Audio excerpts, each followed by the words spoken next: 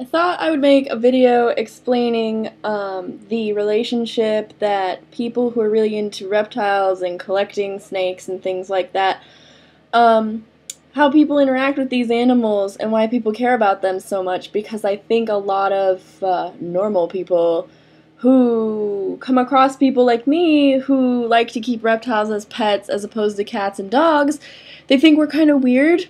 And while I can understand that, I don't think people understand why we love these animals and why we would rather have them be our companions than another one. So I was just going to make a little video explaining my philosophies on owning snakes, boa constrictors, lizards, iguanas, things like that, so that maybe someone out there who watches this can have a better understanding, or people can just have a better appreciation for why people love to keep these animals, and that we're not all crazy, and we don't all throw these animals away. In fact, we really all care about these animals a lot, and I think they're very misunderstood.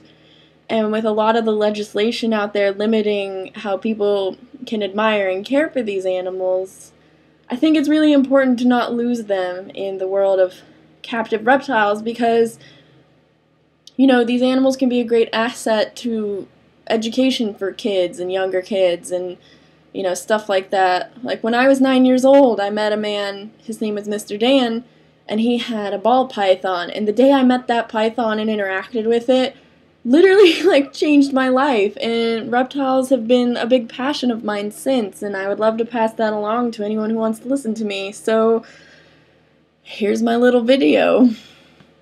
At work, a lot of people were telling me that they're really afraid of snakes, and I always ask people why, just to understand why. And I find a lot of people don't really have a good reason. They say I just am, or they're in my way, or they're just scary, or they're gross, or any number of things. It's not usually a fear that's derived from an actual experience this person has had with a snake. It's just most of these people have never even interacted with one. You can see that Ruben here is very curious, and he's kind of cold and the computer's warm, so he keeps gravitating towards the screen. But when you own a reptile, you have to understand how it works in the wild and how it behaves in the wild in order to respect how it'll behave in your home. Because reptiles are strictly instinct, they make their decisions based on instinct. They're not like cats and dogs that have, personal emotions. And I say personal emotions as in they get depressed, they get attached, they're loyal, things like that. Reptiles don't really get that way. They're just a matter of, it's like a mutual respect kind of thing. And they have their modes. Like every snake has a feeding mode. And if you don't feed your giant Burmese python, that can get up to 10 to 20 feet.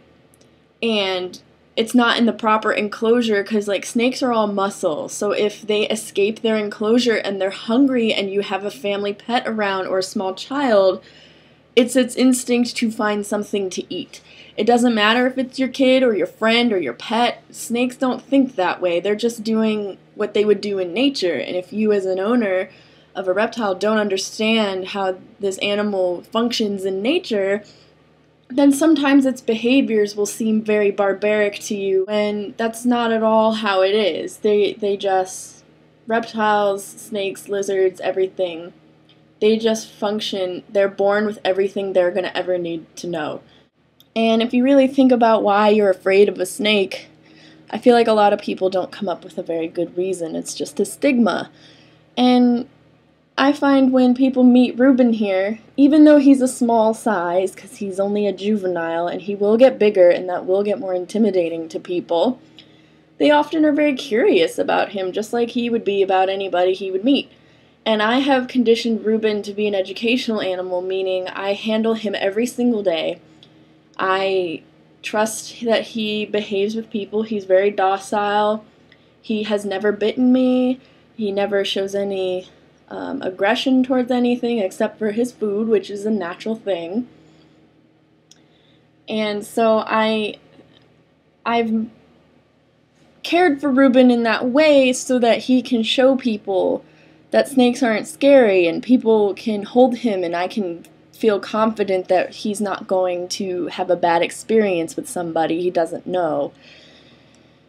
And just when you own a reptile, like I said before, it's all instinct. I used to have an iguana and she lived until she was 10 years old, and it was the same way. You have to understand how their environment is naturally, how they behave in that environment naturally, how they respond to threats, how they defend themselves, because at some point in your life with your reptile, you will scare them and they will defend themselves in the way that they would in the wild, and you have to be ready for that. With snakes, like boa constrictors, they bite and they run away. With iguanas, they whip you with their tail, or they run away, or they bite you. And I have been whipped, bitten, scratched. I haven't been bitten by Ruben yet, but it's simply because I haven't accidentally made a mistake. I got another 30 years with this guy, so I'm sure somewhere along the line he'll bite me. And you know what? It's not going to be scary because it's going to be my own fault, and I'm going to be expecting that.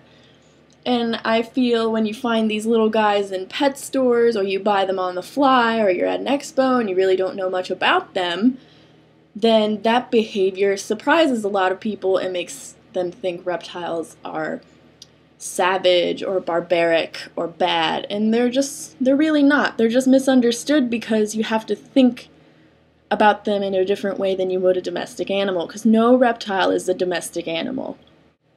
So that's kind of the basics of boas.